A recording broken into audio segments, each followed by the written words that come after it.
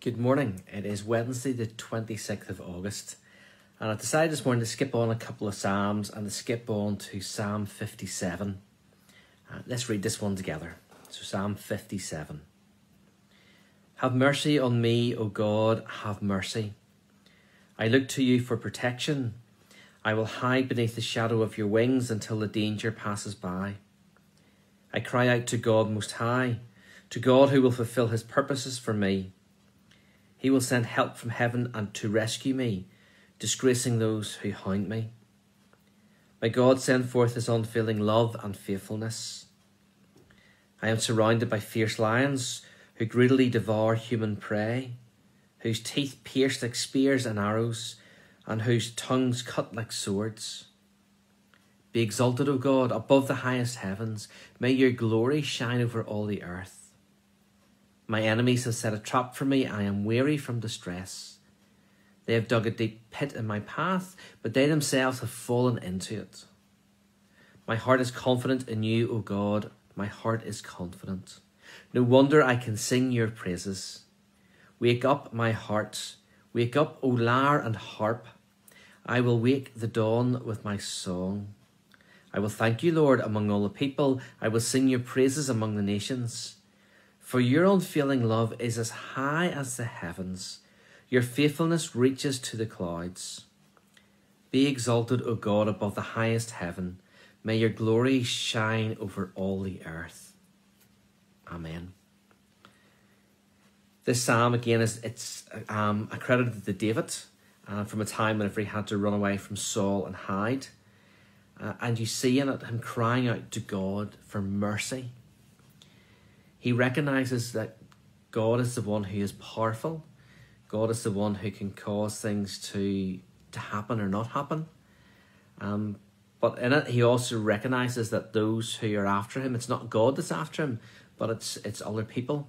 And he describes them like animals. He talks about fierce lions who have teeth like spears and arrows and tongues that cut like swords. So he recognises that people can be nasty and horrible and that people can do terrible things to us. But in the midst of all that, he says, my enemies have set a trap for me. They've dug a deep pit and they've fallen into it themselves. People always get tripped up by their actions. Whenever they're doing things that they shouldn't do, it does come back on them again. And there's a recognition of that. But the whole way throughout this psalm, David doesn't blame God at any stage, but he does look to God to help him and protect him. Quite often we think of help and protection in physical terms, and you could think about that from that psalm. But as you read through the rest of the Bible, you realise that in physical terms, things happen that we have no control about, and things do happen at times. You only have to look at the story of Paul and his life to realise the things that he went through and how he said at times that he had plenty or he had nothing. He was in chains, he was beaten, he was whipped. But yet in all of that, he said that he was rich because he had God with him.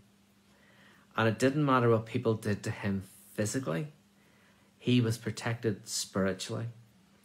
And he knew that God was looking after him and looking after his soul. What an amazing thing to realise. You know, the more you read the Bible, the more you realise that life is eternal. But life on earth is short and fleeting. It's described like being a flower, so it's described like being only a moment. It's described as being something that grows and withers. You know, there's different phrases which show us that life on earth is so fleeting and temporary. But what is eternal is our soul. And David here recognises that God is looking after him. And it doesn't matter in physical terms what happens. God has got him. And he says at the very end, be exalted, O God, above the highest heavens. May your glory shine over all the earth. Imagine, he's on the run. Saul is trying to kill him. And he says, be exalted, O God. May your glory shine over all the earth. He shows that happiness is not about physical being and physical possessions, but happiness is about the richness of your relationship with God. Oh, to have that rich relationship, that in every situation we can say, be exalted, O God, and may your glory shine over all the earth. Maybe today we will think about that. Maybe today we will think about what it means for us in our own circumstances to be able to do that and to have that richness of a relationship with God. Let's pray. Father, again today, thank you for your goodness, for your provision. Thank you for just being who you are. Lord, help us in every situation that we face to be able to say, God, you are great and wonderful, and may you be exalted.